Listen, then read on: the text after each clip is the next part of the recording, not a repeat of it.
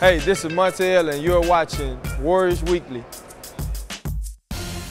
In our Warriors profile segment, we kick it to Tim Roye on the court at Oracle prior to a Warriors home game.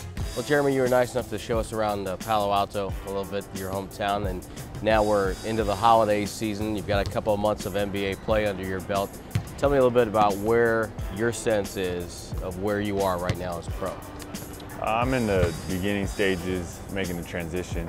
It's a big jump, so I'm played shooting guard in college and have to go back to being a point guard again, so relearning everything and then just learning the nuances of the NBA game. And I think I've improved as every week has come along, and so my goal is to just continue to improve, and when I get my chance to be able to get solid minutes and be able to get rotation minutes, I just need to be ready to take advantage of that. Tell me a little bit about the pace of the game. That always seems to be one area that rookies tend to talk about that. Was there a pace adjustment for you? Absolutely, there still is. You know, when I get out there, sometimes my instincts are just to go, go, go, and to go as fast as I can, but I'm learning how to change paces, to use different speeds at different times, just to know when to attack and when to pull back and see the floor. Just looking at your play from start of training camp to now, fair to say your defense at the pro level is ahead of your offense? Yeah, that's fair to say. So tell me a little bit about where you would like to be better, say if you and I are sitting down at the end of April, at the end of year one.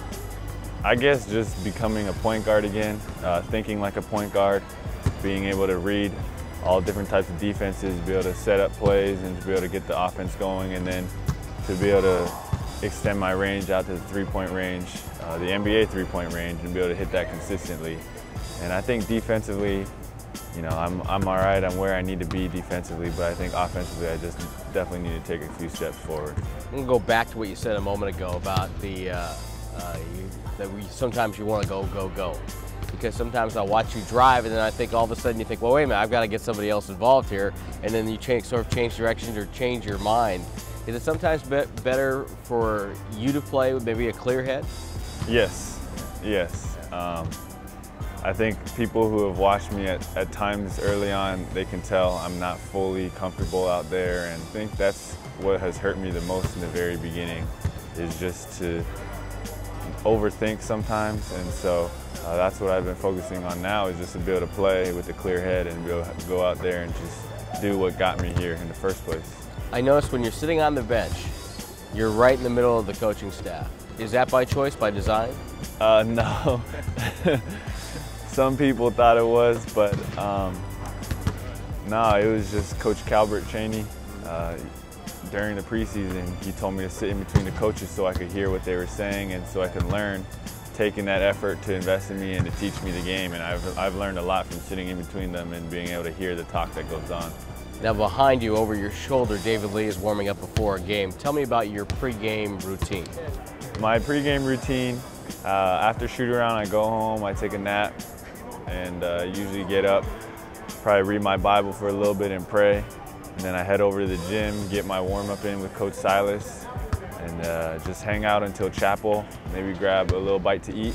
And then after chapel is the coaches talk to us, and then we just on the floor warming up and getting ready.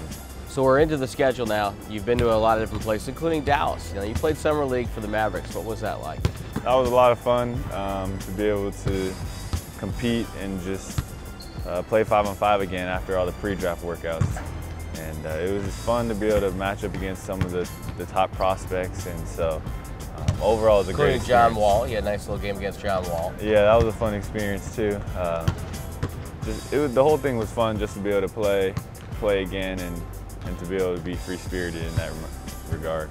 He's a great driver. He was just finishing in summer camp. He made the crowd swing from John Wall to Jeremy Lin, and I think that was unbelievable. How are you handling all the attention? I go back to your first press conference, and what was that like? First press conference, I did not expect for it to be like it was. I had like 6 mics there on me, and so for me, being an undrafted rookie, coming out and just trying to find my way in the NBA, it's been tough, and there have been tough transitions and rough games, and it just seems like sometimes everybody's watching or everyone has something to say about it. But that's part of it too, because you know these fans, they're rooting for me too, and they care about me, and so definitely thankful for it. One was right after, I believe, you signed with the Warriors. Yao Ming calls and says, "Come on over to Taiwan." And what was that like? That was a lot of fun. That might have been the highlight of my summer, was going back to Taiwan. I was there for 3 days. That was a ton of fun. I got to see old relatives and just to be able to experience, you know, Taiwan's basketball hunger and their fever that they have for that, and the way they embraced me. That was just a lot of fun, and be able to meet Yao Ming. Obviously, looking up to him and him being a national icon, literally as well. I think I don't even go up to his shoulder. What's the coolest thing about being an NBA player right now? I think it's just being able to play at home, and I haven't been able to do that in a long time, and that's, you know, at this level, that's the only team near my home, and so being able to do that is a lot of fun. Being able to see family and friends, and to be able to be somewhere where I grew up, that's been amazing. Well, Jeremy, congratulations on your development so far, and thanks so much for the conversation. Thank you.